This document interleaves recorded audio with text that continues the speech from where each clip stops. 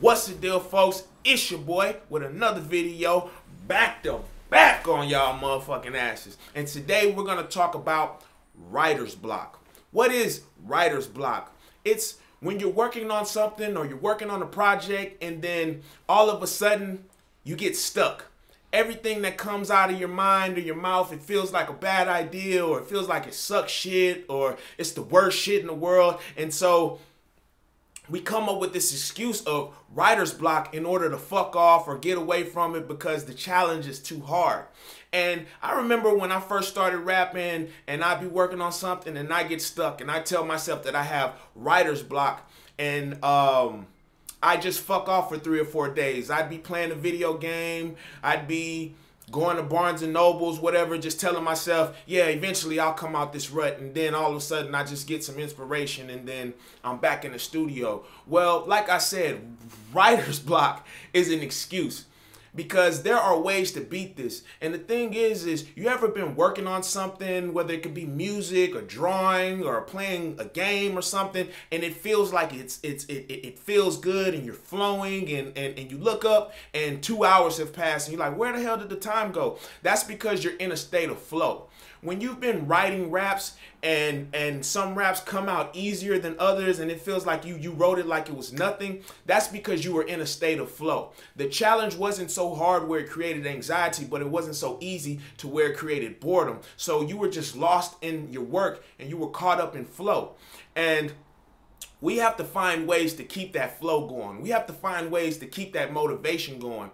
And I've come up with a couple of ways where you can get through being stuck or having writer's block. And number one is put the shit down, man. Go outside. Go take a walk. Go watch an inspiring movie. Now, I know I said that you know, I used to fuck off and go here and go there because acting like I had writer's block, but that's not what I mean. What I mean is you're kind of lacking in the inspiration department. So you need to go find something or go do something that might spark those brain cells. Go take a walk, go ride a bike, go watch a Scorsese movie, or draw a picture, or listen to a fucking great classic hip hop album, and see if you can bring inspiration from that, and then try to bring that to the studio, man. Sometimes you have to take a break, you have to step away from it, get it completely out of your mind, go do something else, and then come back to it. But don't take 3 or 4 days off, you know, just come right back to it. Another thing is, sometimes when I get stuck and I don't have anywhere to go, I'll take from other places. I'll take from other rappers or other classic songs. And I'm not saying I'm gonna bite somebody's whole fucking shit, but I might take a line, or I might take a popular line from a known song that people know, that people instantly recognize that, yeah, he got that from that song. But using that, I'll gain inspiration from that, from an idea that came from somewhere else, and I'll create my own shit. Another thing is, if you're stuck and you don't know where to go with it, still a rapper's flow, man.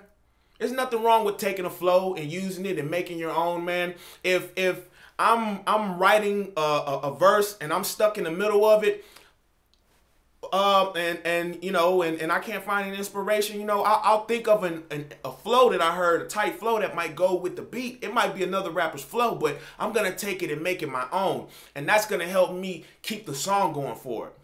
Another one is, hey man, sometimes you gotta spark it up, man. Get high. I remember when I was younger, when I was a kid, and me and my guys, we were recording songs off the sound recorder, man. And for some strange reason, when I would smoke, I'd get all the inspiration. I'd have all these thoughts in my head that I could go off of. And, you know, I'm not condoning to use weed, but I'm just saying, you know, sometimes you got to do what you got to do. The thing about weed is it opens up my mind. It takes away that restraint, that inner critic of me, and it just lets me flow, lets me go without even thinking about it. You know what I'm saying? So to be honest, weed is a great help to me. But like I said, I'm not condoning any of y'all to go do drugs or anything like that. Another thing is, we are our own biggest critics. So when we write stuff and we're putting stuff down, we might look at it and be like, oh, this is a shit line, and then get stuck on that first line. But the thing is you can't do that, because that's gonna cripple you, man. You have to get that shit out and then come back and be the critic. The best writers, whether it be movie writers, music writers, anything, they get their first draft out. They get their initial thoughts out, and then they come back and they edit everything. And what I mean by that is you're going through your lines, and of course you might have some cheesy lines. Let's take that line out and make it better. As long as we got something down, we have something we can work with. But if we're just stuck on this line and we don't, you know, we're going to be in a state of being stuck. So get it out on paper and then come back and edit it. Come back and make it dope. Because if you had an original idea and you got it down, it's nothing wrong to develop that and make it better. And another thing is, it's not really a key for the video, but this is just a side note. I remember a Jay-Z interview where he was talking about his best songs come out in 10 minutes. Or one of my guys was telling me about Young Thug saying if he's not feeling it in 8 minutes, then he's on to the next, or it's not gonna work. And the thing about that is no, these guys aren't making songs in 8 and 10 minutes.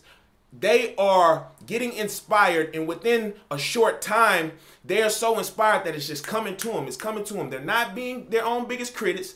They're not being stuck. They're just getting out what's on their mind, and it comes out easy because they're not thinking too hard about it. Don't think too hard about it. Save that for the rewriting and editing process, guys. And the final thing, man, just say fuck it. Just say fuck it. I know I've come across beats that I fucking love, that are fucking beautiful, great, immaculate, will make great songs, but I just can't get shit down to it. I can't, no matter what, I can't think of anything. So what do? I close the fucking beat and I get rid of it and I find another beat. You cannot waste time being stuck on one thing that's not working. You're being met with resistance, and that's gonna hamper your creative process. You need to have something that's going to bring it out of you, that's going to motivate you to where you can go. If you're stuck on a song for 1 or 2 days, and I don't mean that you've written a song and you're working on it and making better, but if you're stuck on the first 4 bars or the first 2 bars or the first verse after a couple days, man, that shit ain't worth it, man. Go find something else. You need to put that creative energy into something that's going to be more abundant for you. And that's pretty much it, man. Fuck writer's block. There is no such thing as writer's block, because there are ways to get over being stuck. You just have to think outside the box. Once again, it's been your boy. Thank y'all for all of the comments, the subscriptions, the likes, the requests.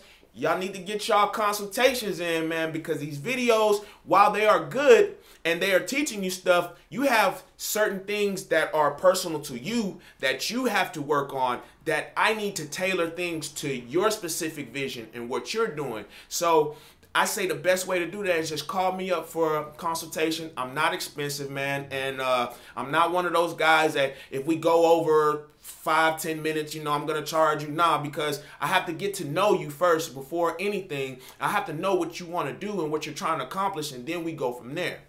Without any further ado, I'd like to say